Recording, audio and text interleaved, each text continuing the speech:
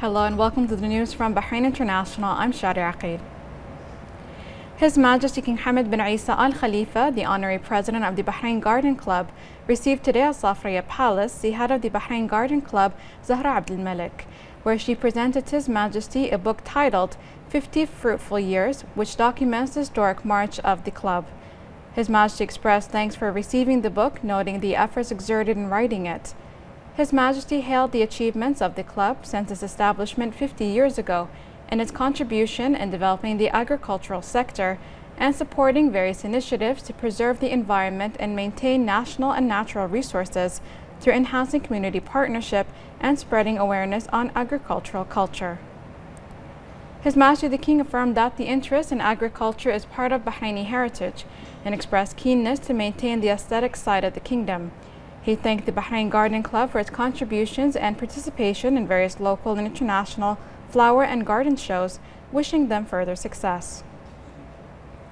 For her part, the head of the club expressed thanks and appreciation to His Majesty the King, hailing His Majesty's support to the club's activities and projects to achieve the set goals and aspirations.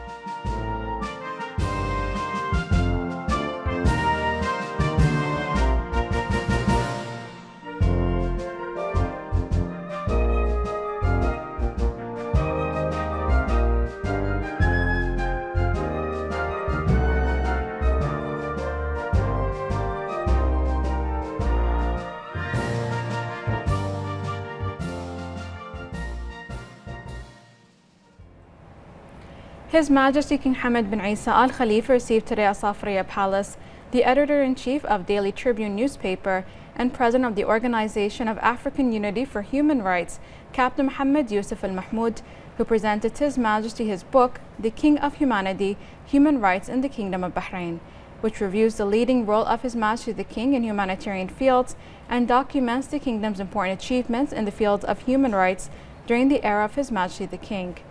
His Majesty expressed appreciation for the efforts the guests made in preparing the book, affirming that the kingdom takes pride in its human rights record, which is based on modern and advanced constitutional and legal texts. His Majesty added that the Bahraini community has been distinguished with its noble values of coexistence, equality, and pluralism. His Majesty noted the contributions of Captain Mohammed Al Mahmoud in various rights, journalism, and media aspects, wishing him success in his future publications. His Majesty the King expressed pride in Bahraini competencies and their continued achievements in all fields and events which reflect the high regional and international status of the kingdom. Captain Mohammed Al Mahmoud expressed thanks and gratitude to His Majesty the King for his commendation of the book, expressing appreciation for His Majesty's support to Bahraini competencies who are keen on strengthening the leading role of the kingdom and promoting it on the global level during the era of His Majesty the King. His Majesty King Hamad bin Isa Al Khalifa received yesterday at Safriya Palace writer Dr. Lula Budlama, who presented a copy of her book, Reading in Hamad bin Isa's Speeches. The book highlights the significance of the keynote royal addresses, which reflect His Majesty the King's directives towards consolidating the standing of the Kingdom of Bahrain and its pioneering role in all fields. His Majesty the King commended the author's efforts, stressing the importance of the book, which represents an important addition to the National Library's publications. He lauded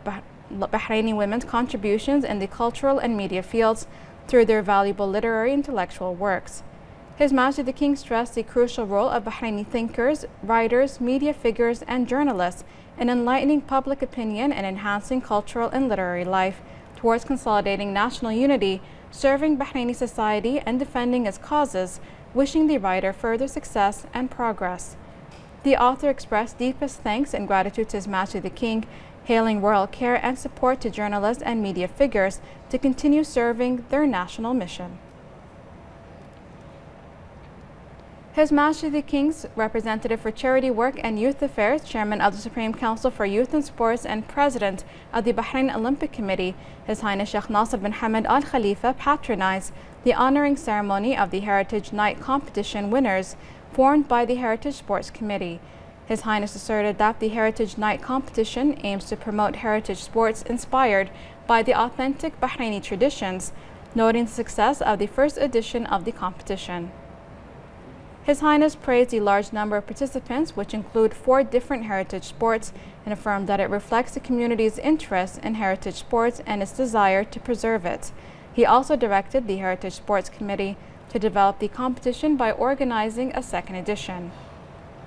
The head of the Heritage Sports Committee, Khalifa bin Abdullah Al Gououd, valued the patronage of His Highness Sheikh Nasser bin Hamad and affirmed that the committee is keen on implementing His Highness's directives, which aim to promote heritage sports.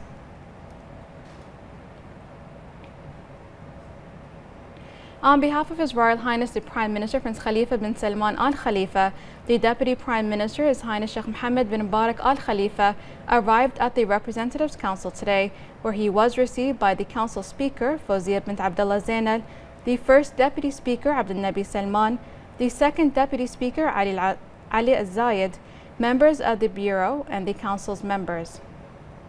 The Deputy Prime Minister delivered to the Representatives Council the statement of His Royal Highness the Prime Minister on the Government Action Plan 2019 to 2022 for the 5th legislative term under the theme Sustainable Economic and Social Security in light of a financial balance. The Representatives Council Speaker delivered a speech in which she welcomed the representative of His Royal Highness the Prime Minister and Deputy Premier His Highness Sheikh Mohammed bin Mubarak and the government members.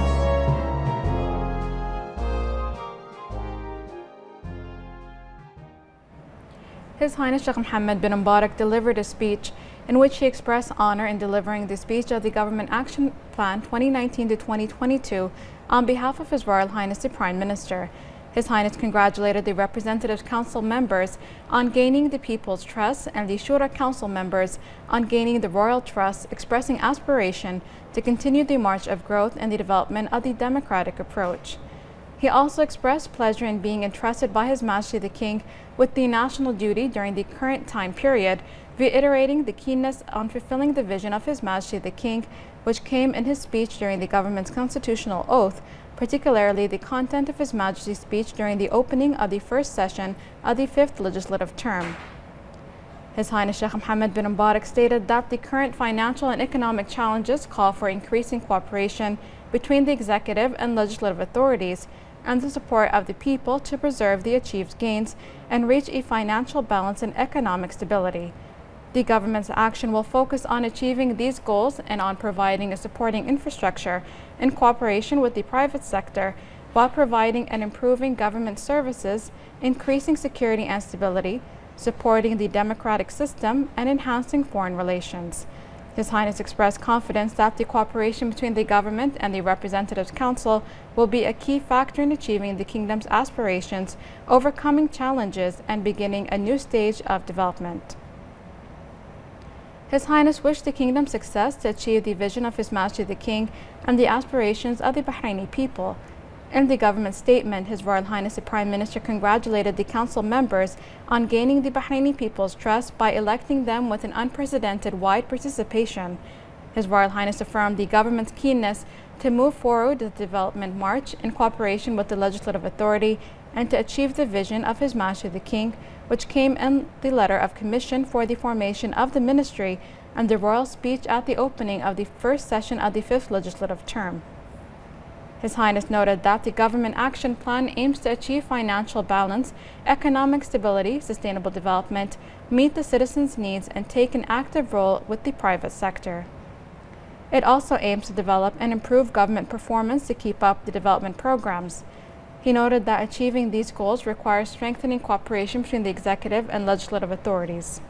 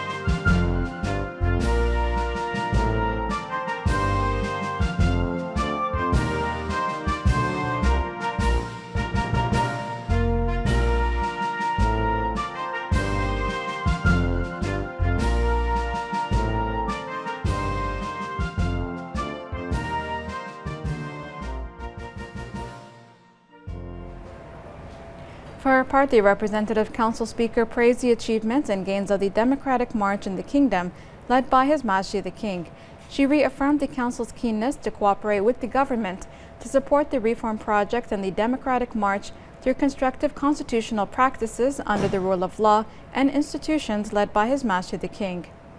She expressed thanks to His Highness Sheikh Mohammed bin Mubarak for delivering the speech of His Royal Highness the Prime Minister on the government's action plan and affirmed that the Council will discuss it pursuant to Article 46 of the Bahraini Constitution and Article 165 of the Council of Representatives Rule of Procedure.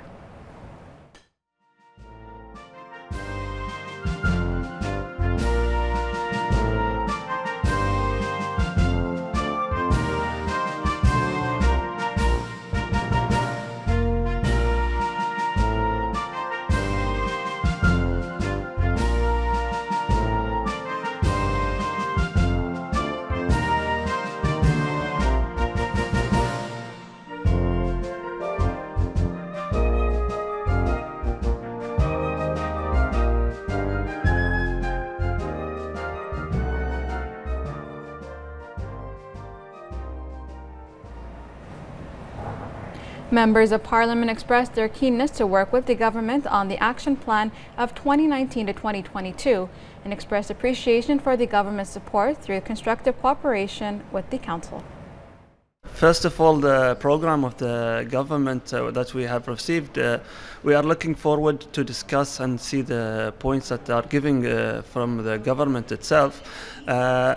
We may reject or we may not, but it depends all on the points that are giving from the government itself. We would like to add some points, of course, and we're going to be more accurate on the figures that are giving, and we are sure going to be with the government towards people's will.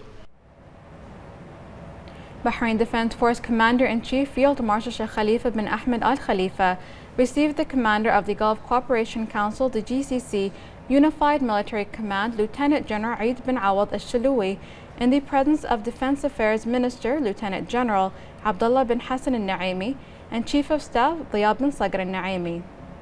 The Commander-in-Chief praised the efforts exerted by the GCC Unified Military Command in consolidating the shared goal and destiny of the GCC countries. The BDF General Command Headquarters Director, Major General Hassan Mohammed Saad,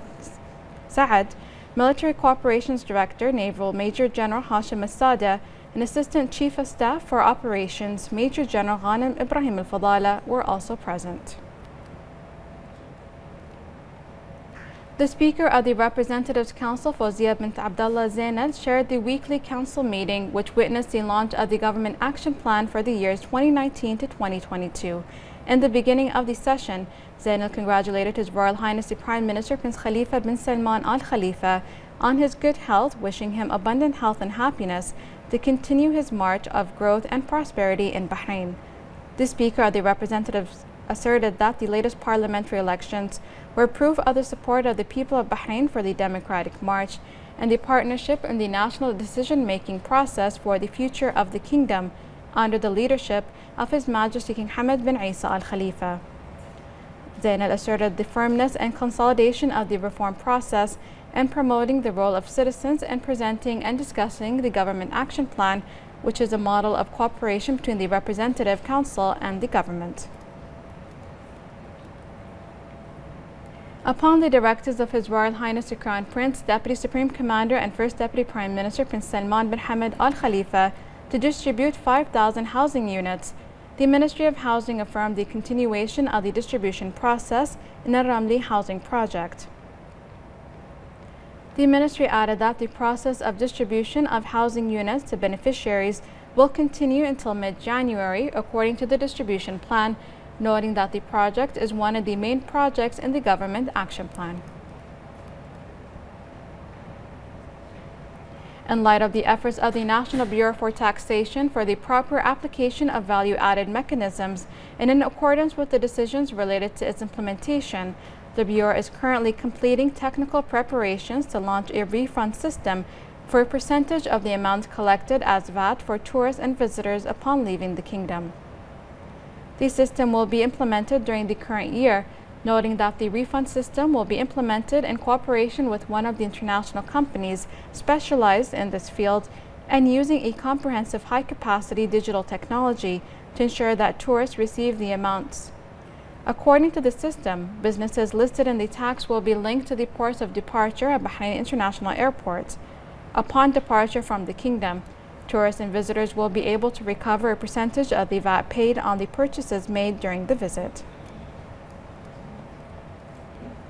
The call center has successfully responded to over 1,000 VAT-related queries per day through its hotline and email since the induction of the VAT on January 1, 2019. The National Bureau for Taxation noted that the sudden influx of queries reflects consumers' and investors' eagerness to expand their VAT procedural and legal framework knowledge.